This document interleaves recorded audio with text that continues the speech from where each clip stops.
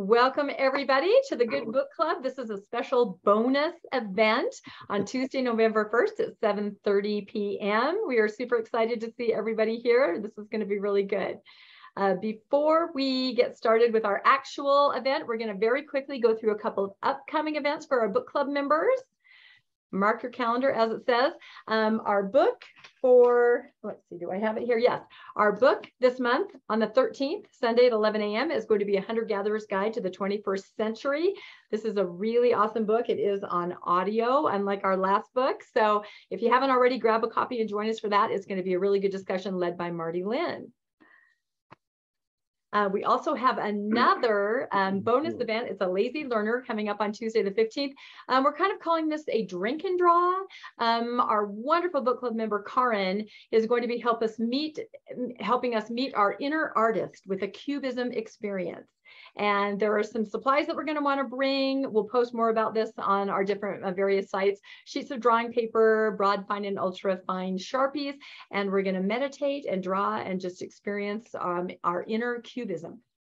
We're excited, Karin. It's going to be good.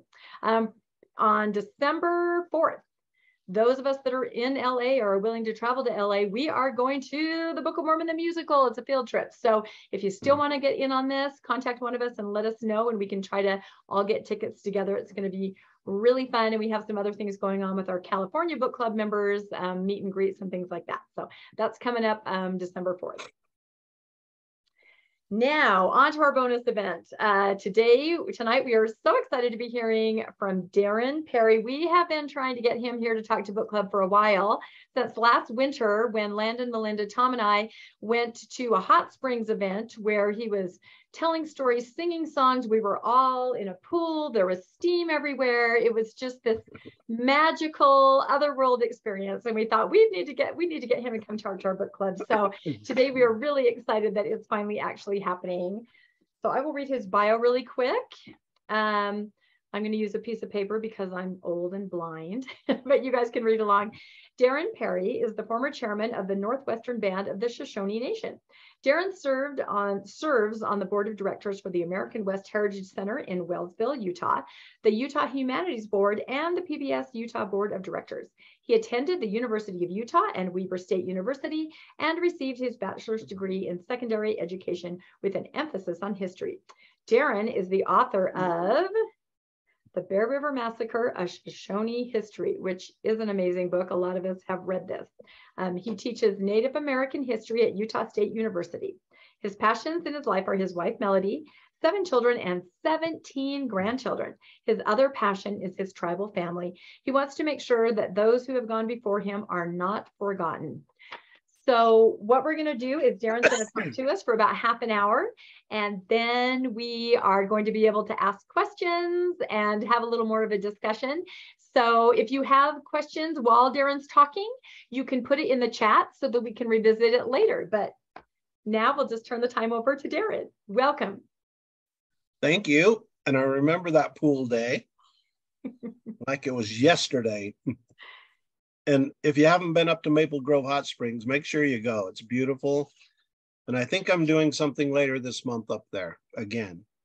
And so they've been good friends to me. And they donate every Black Friday. They have a Black Friday deal. And they donate all the proceeds to our interpretive center, the construction of that. So, but let me give you some background a little bit. And I'll talk about just some history in general. And I'm a history nerd. I grew up being a history nerd. I went into secondary education so I could teach history and never really got a job in a high school. And so, but I'm in schools every day, all day, it seems like. So, and then I hope there's a lot of questions. Ask anything. I just gave a lecture in Washington, D.C. on Lamanite identity. So that has to do with the church and when we're going to turn white and delightsome. So nothing's off board. And I hope you read my book in the spirit of the way I learned through oral history telling. So American history for a long time was written and taught as a single narrative. It was a narrative of nation building that united all of its participants into this single American experience. I think looking back on it, it was a national success story, made possible in a society that we believe is based on principles of liberty and equality and justice for all, or so we thought.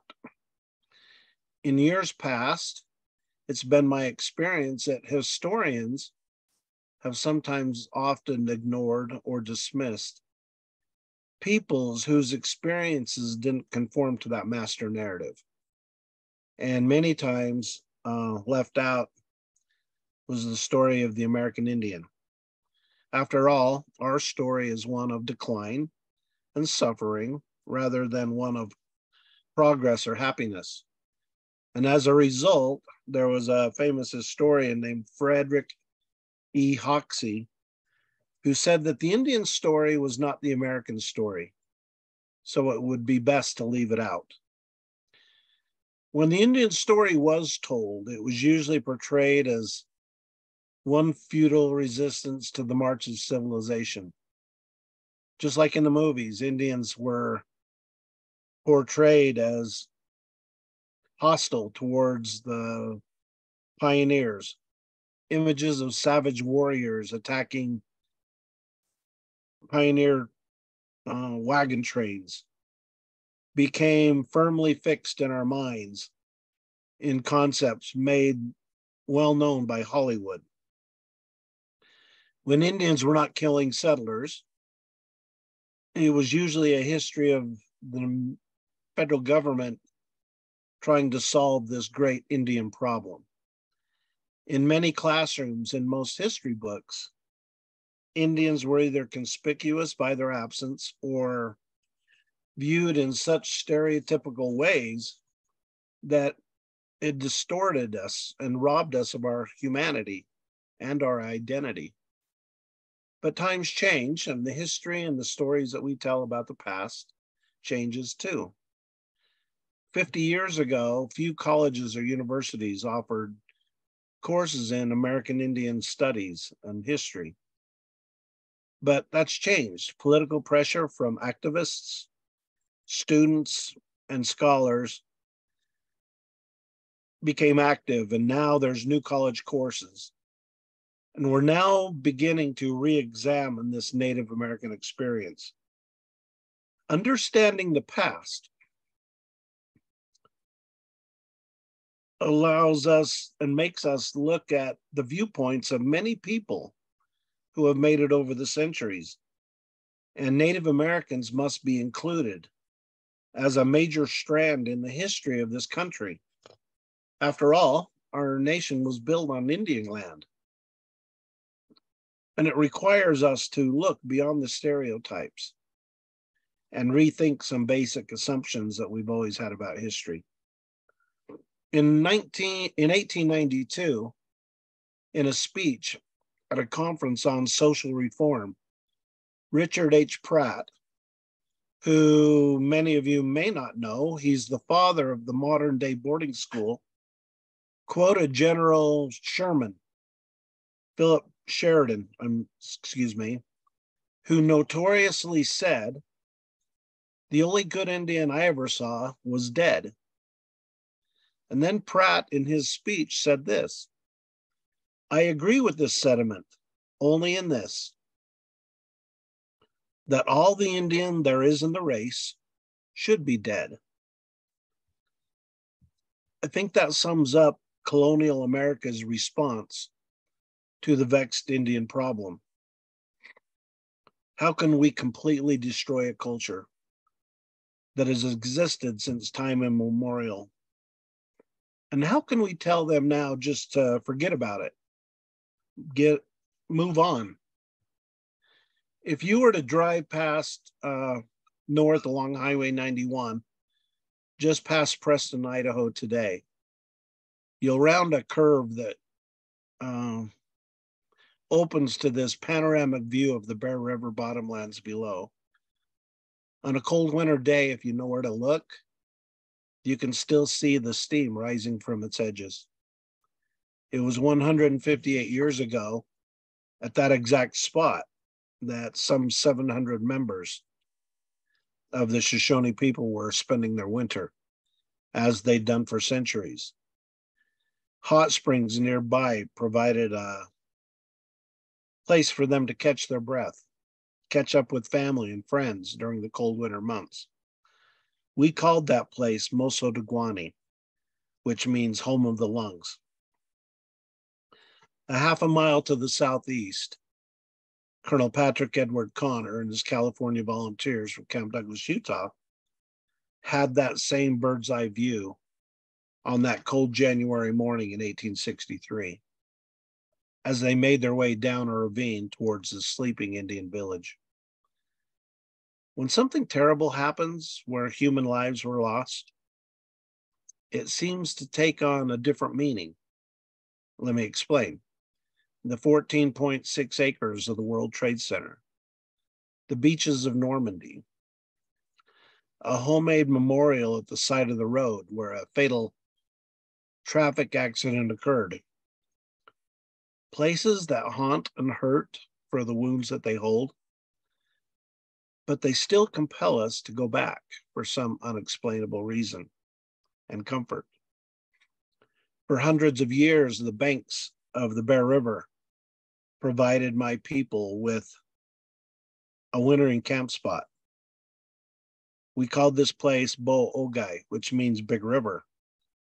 The river's hot springs offered warmth, renewal, and a place for us to catch our breath in the cold winter months. But that peace was shattered on the morning of January 29th in 1863, when Connor invaded that campsite and killed everyone they encountered.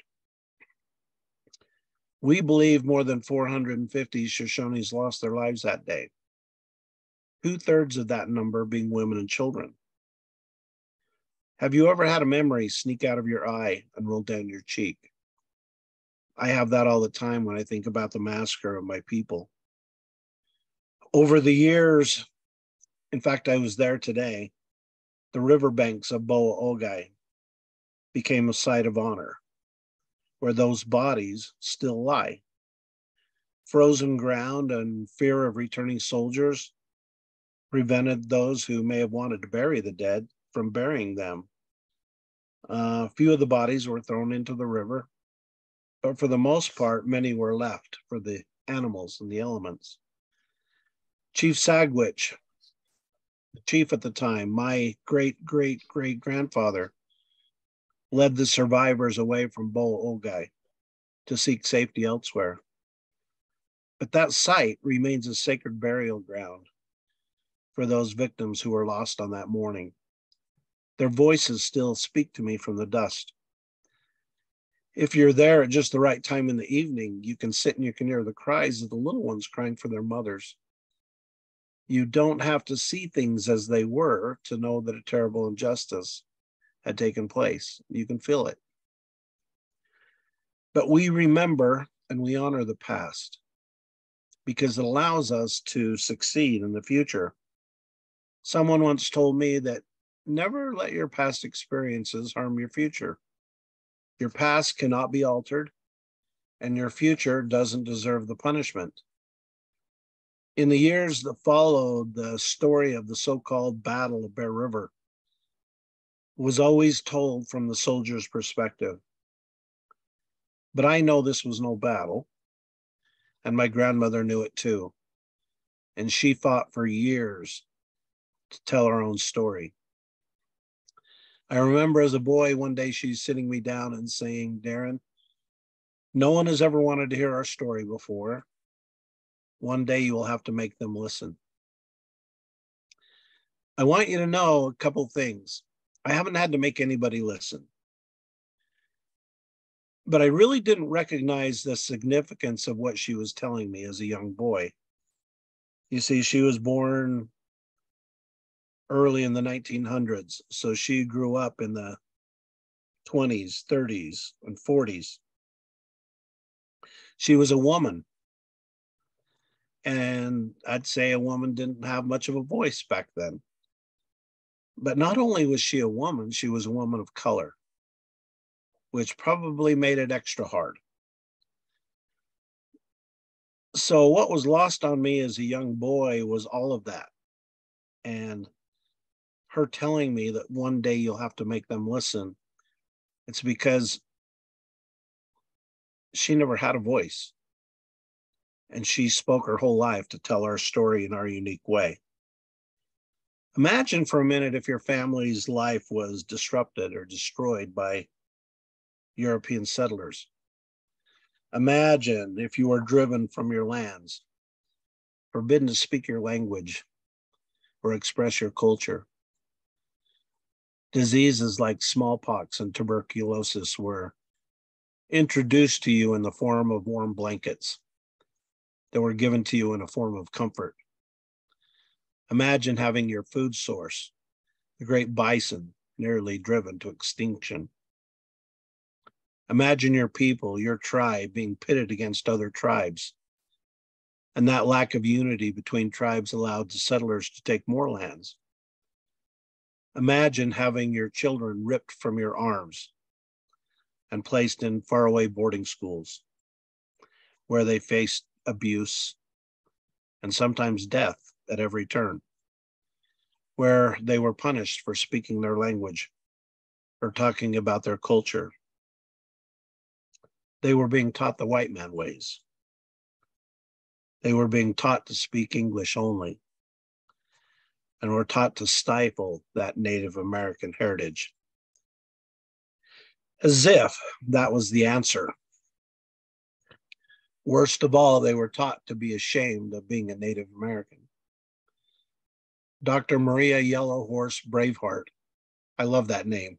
How could I not get that name?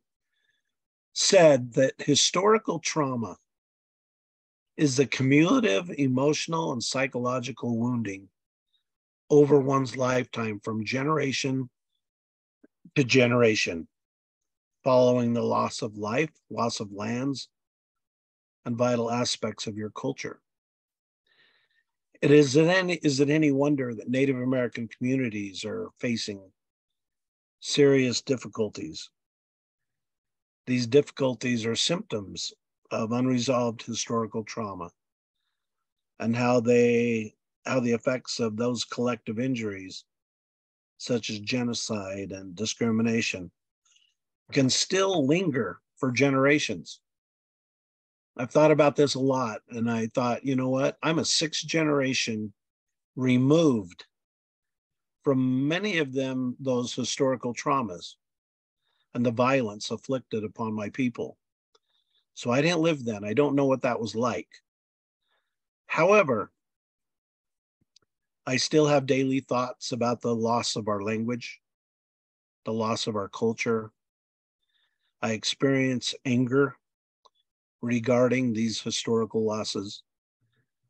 I have daily thoughts of the effects of alcohol and drugs in our community. And I want to blame colonial America for much of that.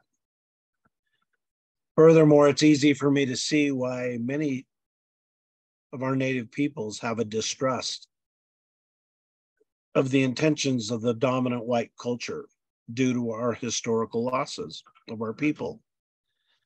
Many Native Americans today still have daily thoughts of loss, stress, grief, discrimination, and cultural displacement. Many generations of Native Americans live under the shadow of history, and this can cause enormous stress on the body and mind. After all, half of writing history is about hiding the truth. So how do we heal? Why are we still talking about old history? Does it do us any good to dwell on the past? Or are we just supposed to move on? It's one of the reasons I wrote the book. We need to talk about the history. We need to talk about it from the perspective of the American Indian, because we need to understand how some of this history is still affecting Native American communities today. You know, back in the day, young people would sit at the feet of their elders and the elders would tell them stories. The stories were always the same. There was never a word out of place. They had to be that way. They had to be accurate. Our children needed to hear the stories as the elders had heard the stories, because in our culture, nothing was ever written down. I went through the same process with my grandmother, May Timbimbu Perry. I remember her sitting for hours and telling me stories about how the coyote stole fire or how the bald eagle became bald. And then with a tear in her eye and sometimes a quiet, reverent tone, she would relate the story of the massacre of Bo'ogai. Because of these stories, I developed this great love for history. And then one day it all became clear to me. I was sitting in class and the teacher said, next week we're going to talk about Native Americans in Utah, and we're going to start with the Shoshone. Well, I was excited. My friends knew that I was Shoshone, but I didn't really talk about my culture with them. I wasn't embarrassed. We just didn't talk about those things. That Monday came. The teacher began talking about the Shoshone people. And as she talked, I thought to myself, what is she even saying? I don't recognize any of this. How could that be? I had always believed that the historical events and people were an absolute. I thought she could at least get that right. But she didn't. She talked about something that was completely foreign to me about my people. And then I realized that none of the stories that my grandmother told me are in our history books. And then one day I read a quote that was attributed to the great English leader, Winston Churchill. And he made it crystal clear to me when I read his quote. It said, history is only written by the victors. Well, to me, then, that makes perfect sense why Native American histories are never written, and especially from the perspective of the Shoshone people. But they need to be. We need to talk about it. And it's not because we're looking to have things made right. I don't believe that at all. But I believe those who lived back then, those who died at Bear River, I believe they have a God-given right to be heard. Their story needs to be told. When my grandmother told me no one has ever wanted to hear her story before, one day you'll have to make them listen. As someone who gets to share my culture almost every day now with people, I have never had to make anybody listen. I think we live in a time of truth telling, and I think people want to know, and especially our youth.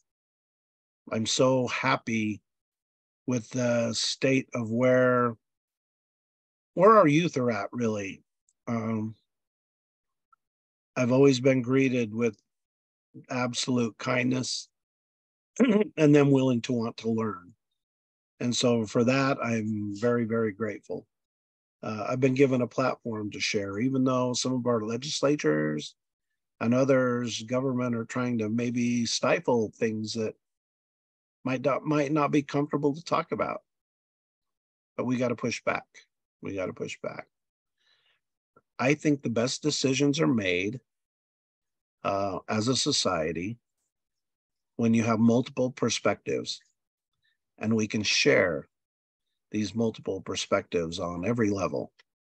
And I want you to know there's many in our society today that have never had a voice, not just Native Americans, but other groups that have never had a seat at the table, never had a chance to share their culture.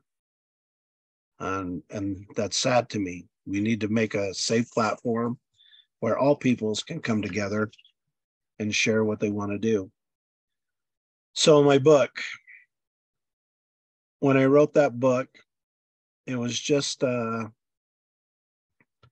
a continuation of what my grandmother wanted to do. She always told me she wanted to write a book. She lived back in the time and day when you had that old typewriter. She would hammer out everything on this old typewriter. And I just look back on it today and think, no wonder. And then she got Parkinson's disease and she just ran out of time, couldn't finish her project. So for me, it was an easy thing. I wanted to write this story of my grandmother's people and my people to just continue to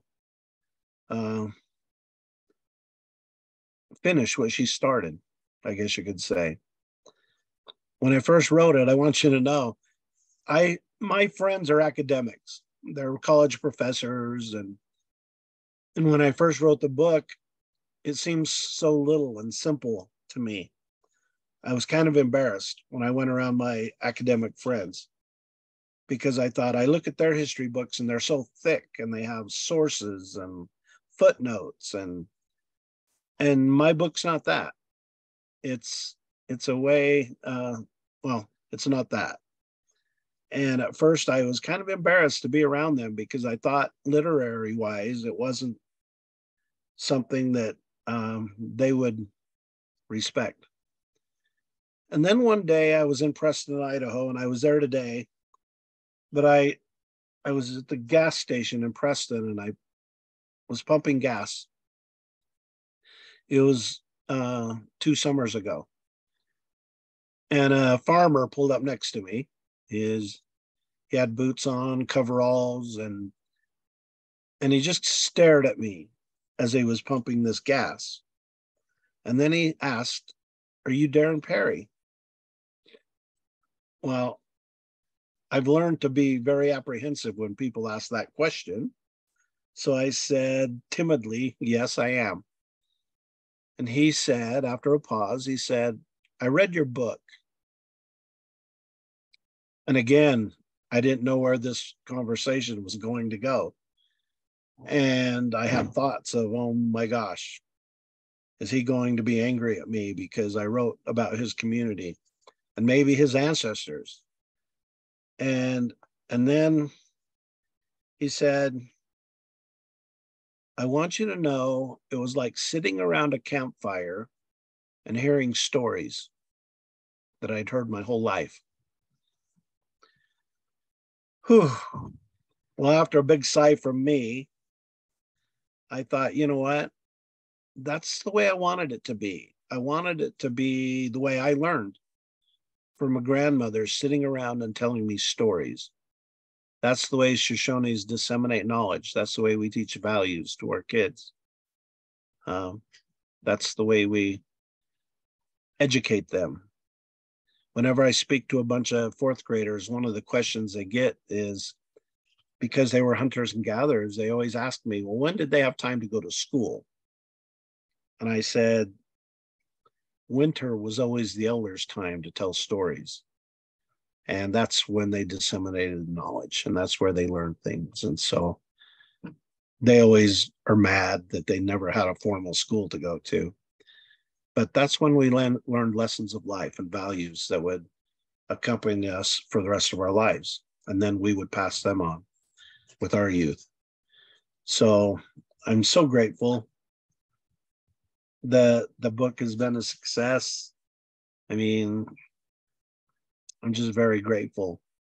But one thing I want you to know before we take questions is that I tell every fourth grade class that I go to, I want you to know we're still here. We're resilient. The Native American people have survived everything that the US government has thrown at us since 1776 and before. We're still here. Our governments are still strong. And in some cases, our languages are too. And some of us are losing those. But we're doing things to revitalize some of those things that we're losing. In 2018, we were able to purchase all of the Bear River Massacre sites.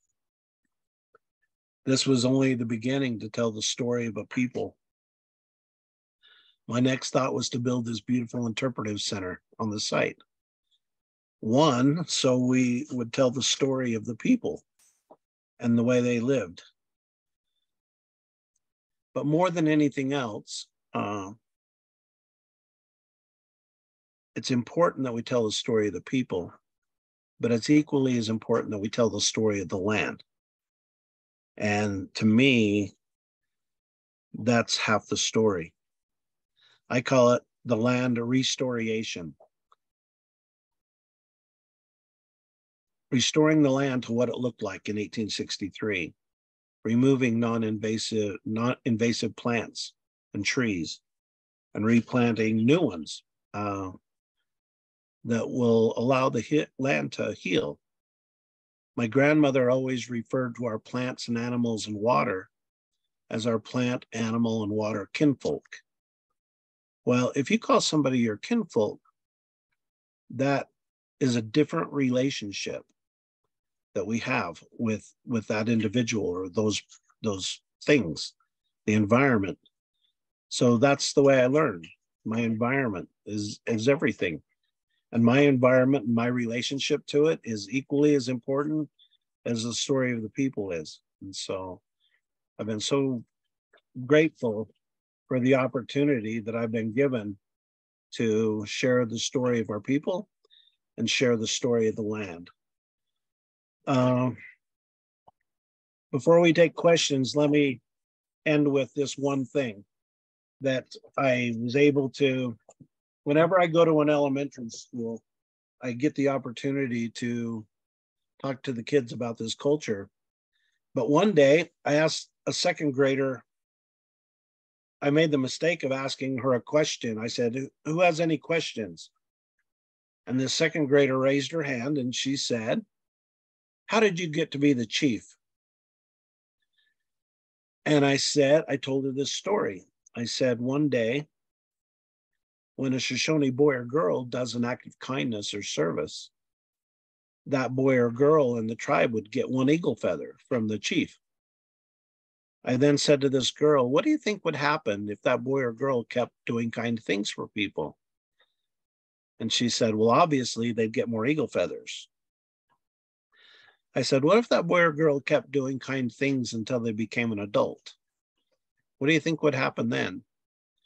And she said, well, by then they would have so many eagle feathers.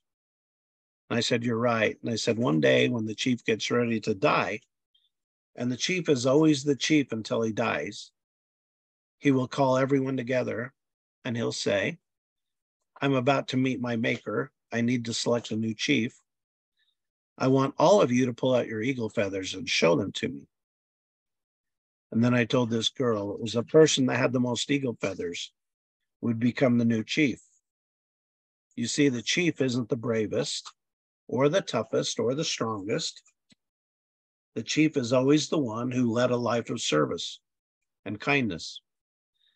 And so I always tell the kids before I go be a chief today. You're not going to be a Shoshone chief, but if you live a life of kindness and service, you will become a leader in your community. You will become a leader that people want to follow. Leadership that is not rooted in power and authority, but in service and kindness and wisdom. So I always leave that story with the youth. Go be a chief. Make a difference in your community, because we certainly know the world needs that kind of leadership today. So thanks for having me. And I want to open it up to questions, and nothing's off limits. So thank you. I just want to say thank you so much, Darren. And I think that's not just a lesson for second graders. That is a lesson for all of us. So thank you so much for sharing such a beautiful, powerful, important story. Now, I think we had several questions coming in the chat while you were talking. I'm wondering, Landon, would you want to scroll through those real quick and see if there's a couple that you could pull out to ask? And then everyone can just raise their hands and Darren can just take the questions. But I want to make sure that we hit those questions. Some of them are really good that I saw coming in the chat. Sure. So Brad Farmer asks, what are the prevailing thoughts among Native American active Latter-day Saints regarding the Lamanite curse? Well, I don't know about everybody else, and I can speak to that. There's some things. Look, just full disclosure, I'm a sixth generation Shoshone Latter-day Saint. I'm still currently active, and I try to exist in a church that frankly isn't very good to people of color and Native Americans and some of the stories we get out of the Book of Mormon, and not only stories, but some of the teachings of some of the President Kimball gave some talks about turning white, as I mean, comparing brothers from a Native American family. One went to church, one didn't.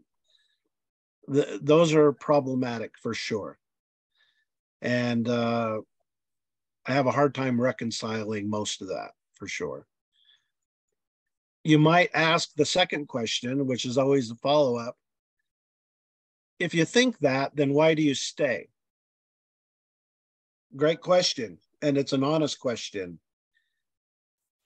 I stay for one reason. I stay because I believe in the pure gospel doctrine of Jesus Christ. What he taught, his scriptures, the way he lived his life, who he went and preached to, who he healed, that. I have a testimony of that. I felt the Spirit. I believe in that.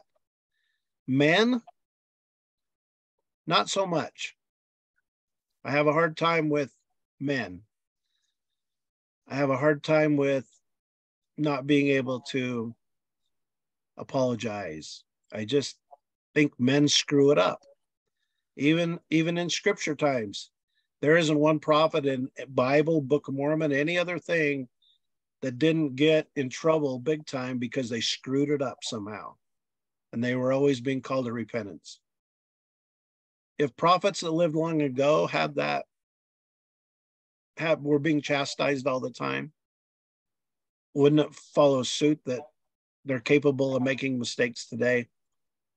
Brigham Young said some horrific things about Native Americans, and I just chalk it up to him being a man.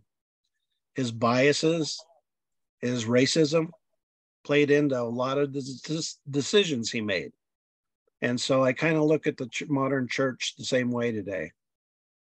And maybe I stay because I want to be a backstop to even worse things happening.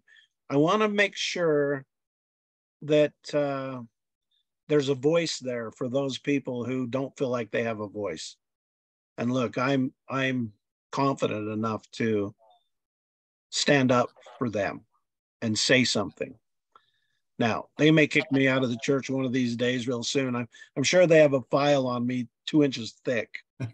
but for now, I choose to stay.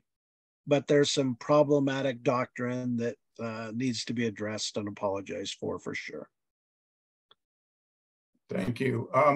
Bruce asks, among the Native Americans in Utah, Idaho, Arizona, is there much discussion of the Indian placement program that was run by the church? And did you participate in that at all? You know what? There's been a lot of discussion lately, and I don't know why. Maybe because I've been hanging out with a lot of Navajo people. That program was almost exclusively for the Navajo. And so as a Shoshone, look, I didn't grow up on a reservation. My life, I lived a privileged life. I'll just tell you right now. It was different from reservation life. So I didn't experience some of them horrific things that other my Native brothers and sisters did. The Navajo, the placement program, it may have started out as a worthy thing, but it wasn't. It was just an extension of what the government was trying to do to us, kill the Indian to save the man. And so that was the whole boarding school concept. The church just did it under the guise of religion. I don't want to speak for all Navajos that went through it, because I think there's some that really enjoyed their experience and have stayed in touch with many family members of who they lived with. So I don't want to dismiss their experience, but I think it was, there's plenty that had traumatic experiences take place too. And so you can't really just say one size fits all, because it didn't. Yeah, that was my question. I have a cousin who was Navajo, or is Navajo, lived with my cousin's family, and she's still, she's still part of the family, and she's 65. She's my age. She's 65. And I saw all of the younger cousins and her daughter hiking in Nepal this week. Okay. And so her family had integrated into my Mormon family. And I believe the daughter works for the Bureau of Indian Affairs and is a believing Mormon. I know her mom better than I know her, but it's interesting how that, that dynamic kind of worked. I think it was problematic, but with this one person that entered our family, she's one of my cousins, and it's interesting. Yeah, it is. And there's just so many, I've heard so many good experiences, and then I've heard some absolute horror stories. And so the problem with the program is they were doing this program to get rid of the Native American in us, as if that was a problem, as if that was a sin. And making our skins turn lighter would solve it all. That's the problem. I mean, yeah, there were some good things that come out of it, but my gosh, they just were trying to perpetuate in the name of religion what the government had been trying to do for 300 years. So mixed bag, I'm afraid. All right, thank you. The next one actually was by me. You'd mentioned that that they're teaching Native American history in the universities now, which is probably a good thing, but I'm assuming they're teaching it out of textbooks, which isn't really a Native American way of learning. And my experience of standing, on the massacre site and looking down, reading the signs, and just feeling the emptiness and listening to the wind was it was so powerful, and it taught me so much. Are there other ways or other places that you can go where you can learn the history in more of a native way, as opposed to textbooks and that kind of thing? Oh, good question. I think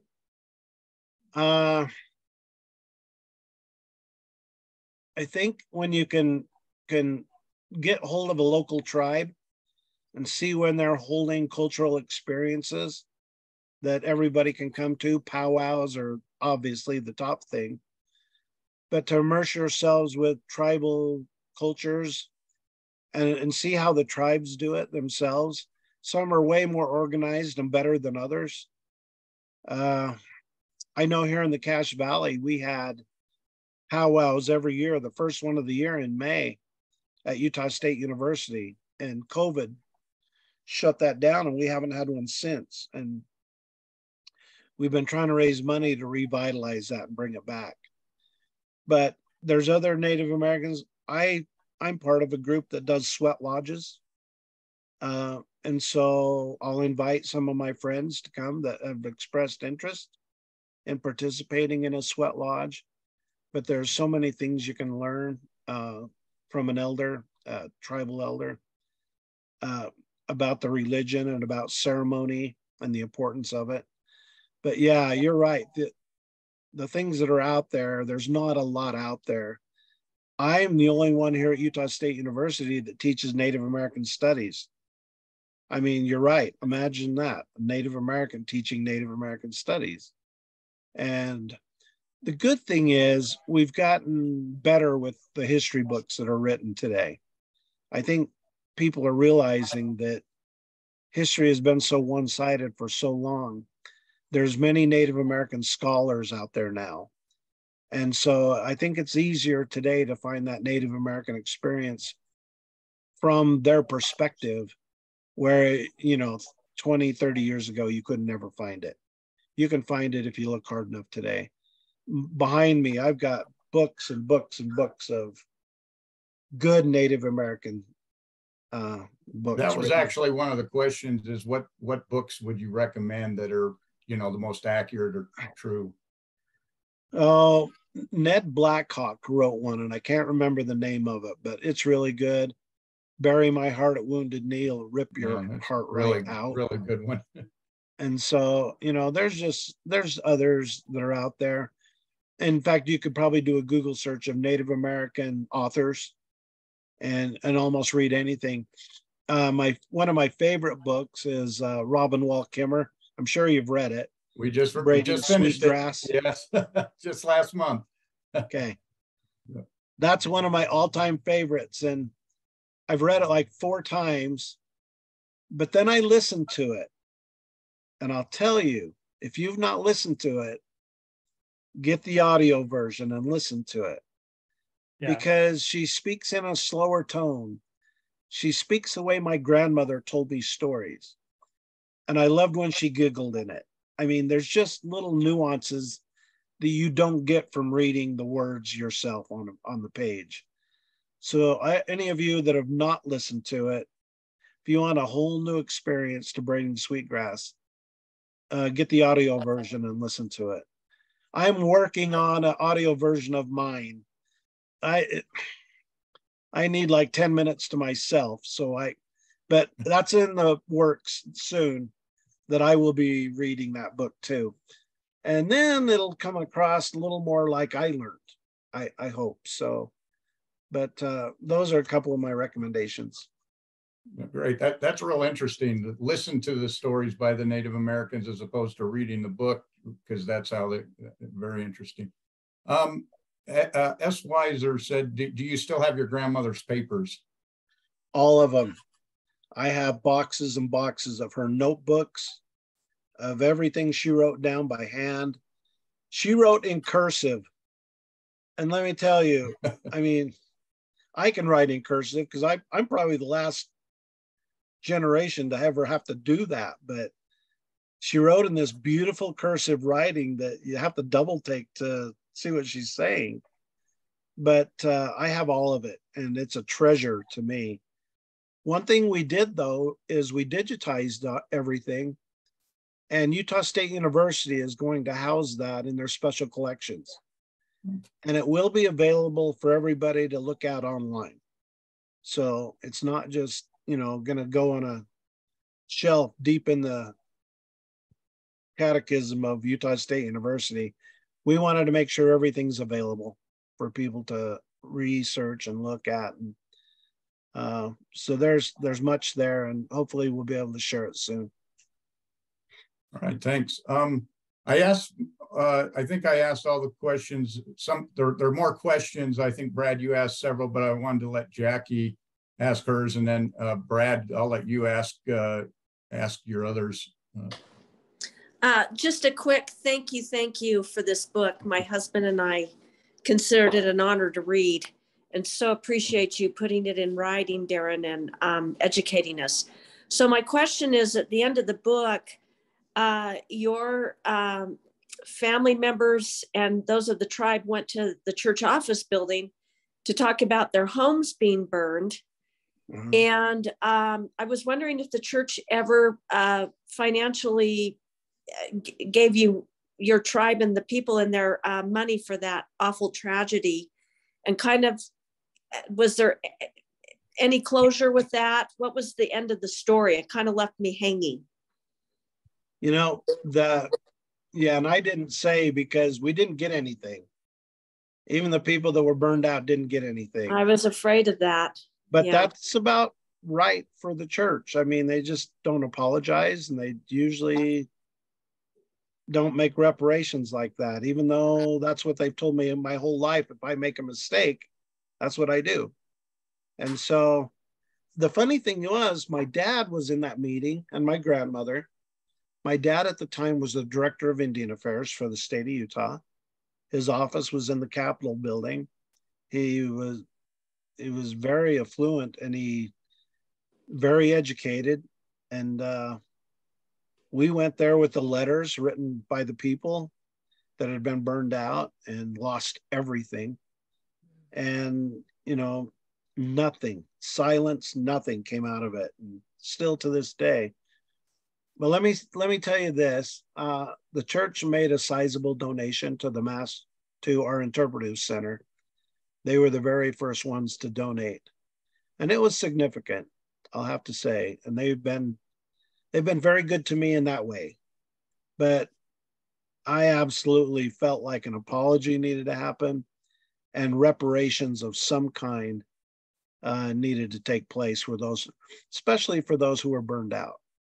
And so, but what I found interesting, and I don't know if you read it the same way I did, every one of those letters from those people talked about everything they've lost. They were heart-wrenching, but then they all bore testimony about the truthfulness of the church at the end of their letters, every one of them, and said, at the end, even though we've lost everything, we still believe in the church. Man, I don't know if I could have the strength to do that. I'm afraid I would have been saying, see you later. And, until you can make it right. But they were very faithful members. And so maybe to a fault, I don't know. I appreciate your thoughts on that. And I would also wonder, again, this generational trauma and being able to bear a testimony, because with trauma, you always go into shame and maybe I deserved it or thought so. Yeah. It gets complicated. But, I want to honor their testimony and honor where they came from. And nobody has a right to judge that situation. But you did leave me hanging. Sorry about that. I was afraid that would be the answer. Yeah, that was, yeah. Maybe I ought to go in and edit it, because where I have it published, I can go change anything anytime I want. And well, I think anytime there's some written pushback that the world sees, it might get some more money given to that your center. But I think that's the way to go. I read a line in the Wall Street Journal probably 20 years ago now that said, in regards to the church, they said, the Church of Jesus Christ does some very good things, but they're obsessed with their appearance. I think that kind of calls it. So write the second half in your book and embarrass them.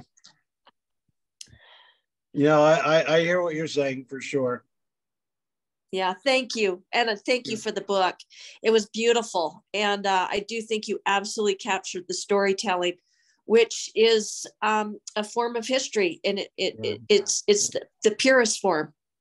And just as accurate. That's the thing. They say more. Lately, it's been coming out that it's more accurate. A couple of years ago, I went to the Western History Association conference in San Antonio, Texas. I gave a presentation, and in the Q&A, somebody said, have you ever written anything? And I said, yeah, I've got a book coming out called The Bear River Massacre, Shoshone History. And a college professor from TCU, Texas Christian, she was there and she raised her hand and she said, well, I hope you use primary sources. Oh, Lord. And I just thought, I just had to stop for a minute and catch my breath and take a deep breath and not say anything negative. And said, absolutely, I did. I used my grandmother's journals, May Timbimbu Perry's journals. That's my sources. And so I learned early on never to apologize for that kind of that oral history telling, the way we disseminate knowledge. Well, you don't get more of a primary source than that. That's for sure. Your own grandmother's journal. So I think Brad had a question. And then I think a lot of us would like to know, how can we help? How can we donate? Okay. How can we? Okay. So let's have Brad ask some of his questions. And then I'd love to hear a little bit more about that before you have to go. Okay. Well, I definitely want to hear that, Rebecca. So I'll just quickly ask one of them. And it's related. I have a friend who was in the Lamanite generation years ago, and I'm just curious, he's since kind of recharacterized his own experience there, And I wonder what your thoughts are on that, the Lamanite generation and other efforts by the church to preserve or showcase the Native American culture, if there's better ways to do it than what the church did. I think they were trying to do the right thing back then. I don't think you'll ever see another Lamanite generation group like that, sponsored by BYU. Church is much more politically aware of how they've come across over time. And so, in fact, just a quick experience. When I went down, the presiding bishop of the church, who holds all the funds, we've become really good friends and close. And he had me at a dinner at his home. And he's from France. We had a simple meal, 3 hours long. I shared the history of our people for 3 hours. Then he invited me down to his office in what I call the large and spacious building, 10th floor. He's on the 10th floor. I walked into a room of 20 people. I mean, him and his counselors, they all have assistants. There was attorneys, the church historian, and people I've never seen before. And he said, Darren, take about 30 minutes and paraphrase what you told me, the history. And so I shared the history as good as I could in that quick a time. But while I was doing it, the church historian was sitting next to me. His name was Stephen Snow. He was a 70. He got really mad and he pounded the desk. And he said, when I was talking about the massacre, he said, the saints didn't kill anybody. And I said, well, you're kind of right. They didn't fire a bullet that day, but they were absolutely the cause. And I said, I'm sorry if that bothers you, but they were absolutely the cause. When you moved to Cache Valley and depleted all of the resources that my hunting and gathering people needed, and they were left to beg for food, starve, or steal, you left them with no options. And so he was really mad about that. But in this meeting, I kept referring to my people as Lamanites. This was making all of them really uncomfortable. I could tell, but every time I'd say it, they'd squirm or something and smile and finally I said, it seems that you guys get uncomfortable when I mention the term Lamanite. And I said, you've been telling me my whole life I'm a Lamanite. Joseph Smith said I'm a Lamanite. 20 prophets after Joseph Smith said I'm a Lamanite. And now what? You're not sure? Why? Because of DNA and other things? I said, tell me, were those guys wrong? And not a word. Not a word. And I said, look, I don't care if it makes you uncomfortable. You've been telling me my whole life I'm a Lamanite, and it's a source of pride for me. And I said, look, the Book of Mormon, according to you guys, the book was written to my people, for us. And my people are going to play a prominent role in the last days. With or without you guys' help, the Lamanites will bring forth the gathering of Zion. So I said, don't you dare tell me something that's been a source of pride for me and my role in the last days. Don't you dare take that away because you're not quite sure now. I said, I'll identify as a Lamanite for now. And if I learn later on that I was wrong, I'll admit I was wrong. But I said, we've got a role to play. And then I said, think about the world we live in today. It's screwed up. It's not good. We're as divided now as ever. You don't think the world needs this Native American wisdom today and going forward?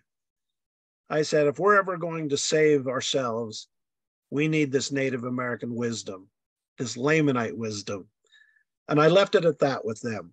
But yeah, we've had that conversation numerous times, and I don't know. I just know I'm probably not that smart of a guy, but I just continue to believe what I've always been taught for now, till I know better. So, Bruce, did you have a question real quick? Well, I just looked up Stephen Snow. He was the church historian. Was he a lawyer? They mention nothing about his education or career, so I assume he was one of the lawyers. Yeah. I think he is. I think he was a lawyer. I think him and his family's from St. George. Okay. And look, he's a good friend now. I mean, we got to be pretty good friends after that, but it was tense for a few minutes. If they're from St. George and their name's Snow, my niece has married into that family. I didn't realize that. But you're just going like, that was a bad PR move, saying something that the church was kind of culpable in, and that appearance thing is, the most important thing with the church. Sure. It is interesting. Do the Native Americans in the church, and or in your experience, is there any discussion of like DNA and things like that? Is that a topic? There is. And in July, a professor friend of mine, her name's Farina King. She's a Navajo. She's a professor at University of Oklahoma.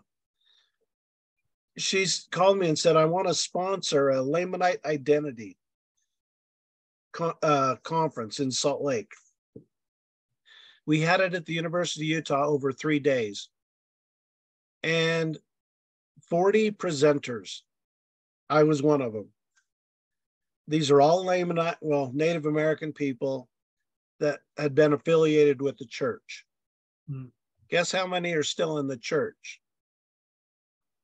Three. And I'm one of them. And Farina was one of them. And one other person. But we had Lamanites from Hawaii, New Zealand, just indigenous people that had been members of the church. 37 have left the church, pretty much over the Lamanite identity question. And so, yeah, I'm one of 3 still hanging on for now. Well, it's an interesting narrative that sold in the 1800s, but upon closer examination doesn't quite make. Yeah, there's a lot to unpack there for sure. And I know I'm not smart enough to know or figure it out. So for now, I'll just go with what I've known. That's right. Do you think there'll ever be a Lamanite church historian? No. They'd have to go to law school, obviously. Yeah, they have to go. There was a Lamanite general authority. Well, there's been a couple, George Lee. Yeah. And his son and I are good friends on Twitter. Interesting perspective there. And then Larry Echohawk was the last 70. And he turned 70, so they retire him at 70. I didn't know when you turned 70, you couldn't be a 70 anymore. Too bad they don't retire everybody at 70. Yeah, I know. I'm not touching that one. No, let's keep it good. So would you like to tell us, Darren, a little bit just about what we can do to help, how we can get the word out, how we can donate, just anything like that? I mean, I've also been to the Bear River Massacre site. I went at the same time, Landon and Melinda and Tom there. And boy, when you stand there, you can just feel it. Even if you didn't know anything happened there, you would know that something happened there. It was just incredible. And to have a center there will be just amazing, because we went around and we looked at all the plaques, we looked at all the different markers, we talked to some local people there, but we still thought this story needs to be told, in a way that everybody can access it. So we were really excited to hear this interpretive center was happening. So please tell us a little bit about that, and then we'll let you get on with it. Well, just briefly in the chat, I put boaogai.org. That is a website you can go to, and it'll share pictures, history. It has a secured link to donate if you want to just make a donation. from that website, you can, and it's secure. It's a tax write-off too, just so you know. So anything you donate can be tax deductible. We're a nonprofit. But I think, you know, I've been raising the money. I'm the only one raising money. I've raised almost $5 million for the building. I've raised $6.6 million for the land restoration. But with grants and other things, we're doing a lot with the land right now. I'm about building costs have gone up so much that it's a moving target for the building. But I think another 2 million will about do it. I have high hopes that that'll happen soon. So I've got some people that I've talked to that I think can really make a difference. But every $10 donation helps, like really helps. And so you can donate on that bowoldguy.org. And you can learn more about the project and learn more about the history of our people from that website too. Yeah, where is this located at? It's about 3 miles north of Preston, Idaho, southeast Idaho. It's on the road that goes to Downey and Pocatello from the Cache Valley, right there on the road, right on the Bear River. Why, with this being the largest murder, I guess you could call it, west of the Mississippi, I think, it's strange that the government's not stepping up or doing something to preserve. I mean, this is big. I mean, 300 people were massacred.